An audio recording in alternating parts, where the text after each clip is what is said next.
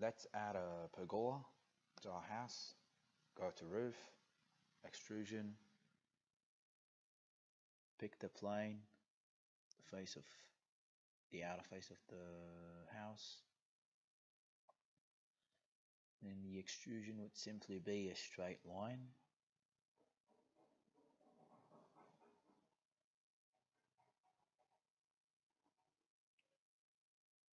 As you can see, it produced it sort of towards the outer end. Let's shift it back to where it's supposed to be and change it to glazed slope. Now let's open up a new family. Look for the metric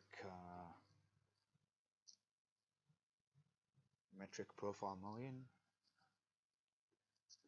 This is to create a corrugated roof. Set these planes for drawing purposes.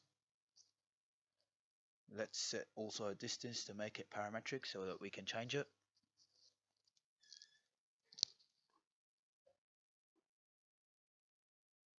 And click on,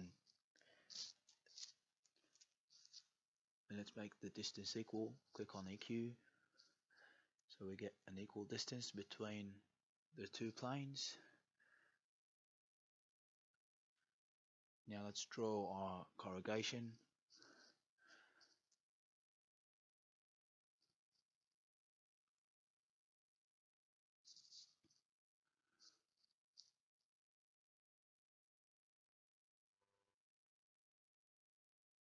So this is looking at the profile of the roof from the side.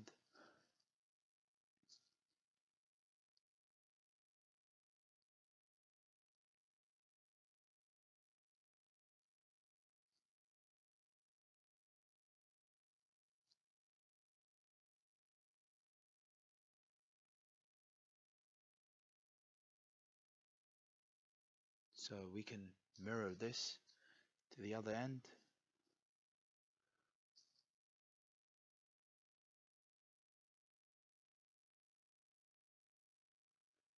So highlight it, mirror it based on the middle axis,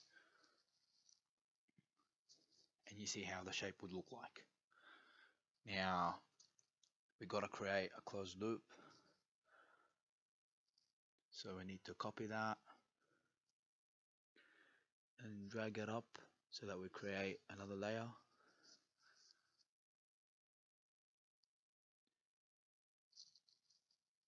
Let's close the space by adding these two lines at the end. This is how the profile should look like. Now we'll save that as a family.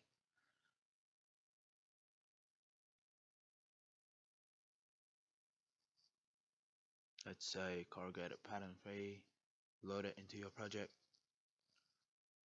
Click on the roof that you already have.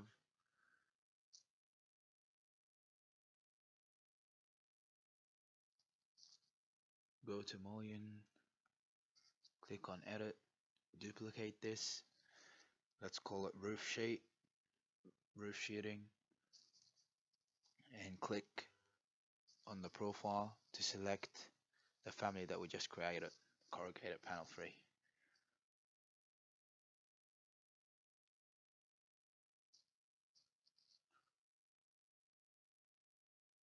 And you can see once you click on the roof, you'll notice how it automatically embeds 2 of these.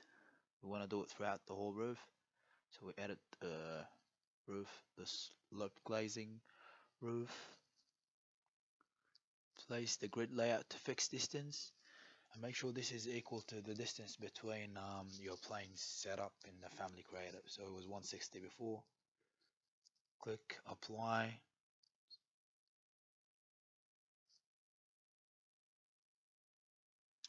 Okay, there's a problem. Let's try it again. Fixed distance. Set it up at 160. Choose the roof sheeting. click OK. Okay, so now we've got it. As you can see, the corrugated pattern.